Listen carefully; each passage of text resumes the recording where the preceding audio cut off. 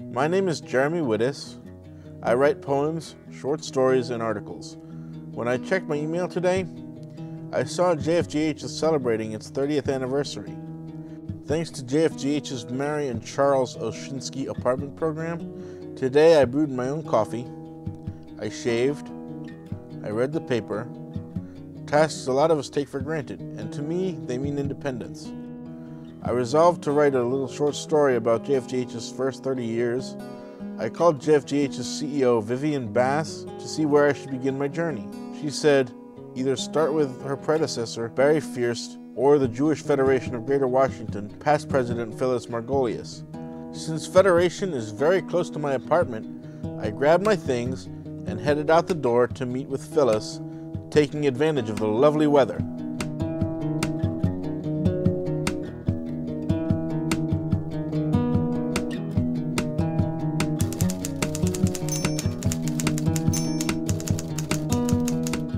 Hi Phyllis, how are you? I'm great. Good to see you, Jeremy. Likewise. I spoke at the General Assembly of Jewish Federations, and I was very excited because we had done something that other communities never did. We looked at the whole issues of individuals with disabilities, and we realized that we had one special need: homes where individuals with disabilities could live their lives safely, with people who loved them, with their families involved. JFGH served a population that was not being served here and actually not being served in most places in the United States. An individual with disabilities isn't someone who is different. They're part of our lives. Your kid's best friend happens to be in a wheelchair, and your kids don't think anything about it, and you don't think anything about it. We're inclusive, and we should be. The Jewish Federation had a task force looking at the issue of individuals with disabilities in our community. Out of that committee came the Jewish Foundation for Group Homes, which had been a dream of a lot of people, but particularly Bob and Joy Cohen, who happen to be my cousins. Well, thanks to Phyllis, I was off to a great start. Phyllis told me I just had to interview Bob and Joy Cohen. So I hopped on the bus with my fingers crossed that I had not missed them. I found them in the conference room looking over all the JFGH homes, and I could not wait to sit and talk with them. In the early days, we met, actually came out from a meeting for the Jewish Social Service Agency, where other parents like ourselves, the question was asked, what's going to happen to our children when we're no longer here? We started our program. And we met at our home with a group of parents. We formed a board of directors. In those days, of course, you couldn't start a home unless you had approval of the neighborhood. And I must say that the neighborhood reception has always been excellent. And one of the neighbors came over and made cookies with the residents. They had parties together. We wanted our homes to be the best looking ones in the neighborhood. The grass was cut, the flowers were beautiful, and our homes were kept in perfect shape. Oh, the most exciting, of course, is when the home opened. And just getting ready for the home to open, you know, we were vacuuming and sweeping and buying furniture. Bob, can you tell me how it feels to know that JFGH is turning 30 this year? It feels wonderful, and never did I, in my fondest dreams, believe we could have all sorts of service provided for all types of different types of disabilities. It's more than a dream that's come true. It's a reality at its best, and it's a source of satisfaction to see our residents when they go out for an evening and how much fun and enjoyment they have being together with a complete social life, dancing, cheering. It makes your heart warmer and your eyes a little bit watery. Things were going great, and I was still just getting started. My journey led me to the Carlin and Lawrence Silverman and Gina and Herman Porton home. I was very excited to meet everyone. Every home in JFGH is special, but what sets this one apart is every resident who lives here, and even some staff, are deaf.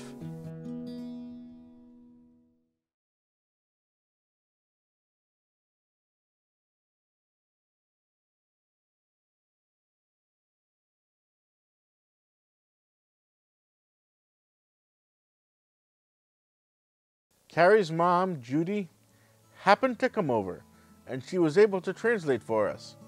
I saw this as a good opportunity to learn more about Carrie, her fellow residents, and what it means to be a resident at JFGH. So I wanted to find out what the group house means for Carrie first. It means independence for Carrie. She has independent activities. She goes to work every day. She works at Barnsley Elementary School and at the Jewish Community Center in their preschool program. So she really lives here in a deaf world, which is where she is comfortable. She has full communication. All the counselors are also deaf, and her sign language skills are excellent. So she is always has someone to talk to, and they always understand each other. When Carrie first moved in, she said to me, "Mom, I want to dye my hair red." And I said, "No, no, no, no, no." And she said, "You know, I am independent now." And the counselor helped her dye her hair, by the way. It was time to learn about JFGH's expansion into Northern Virginia. So I made arrangements to meet with John and Aday. We decided to meet at the Virginia Most site, modeled after the Sally and Robert Goldberg Maryland Most program in Rockville. Can you please tell me how many residential programs are in Virginia? Well, there's 3 in Northern Virginia, 2 in Reston and 1 in Annandale. I believe the homes in Reston were opened in '98, and the one in Annandale opened in 2011. Actually, we opened in '98, 11 opened in '99, and I'll take your word on Brown Bearish because I don't remember. Aday, how long have you been involved with JFGH? I've been involved for 13 years, and during those 13 years, I was fortunate to work in all 3 of the homes. I feel great. I actually built up a good relationship with the people that I serve, the guys in the group home. You grow with them, and they become like family. You do a lot of outings, a lot of activities together. What kind of activities do you do here? Oh, okay, we do swimming, tennis, movies, outings, parties. Well, they love partying, cookouts, and a lot of schooling with John. That's basically what I do.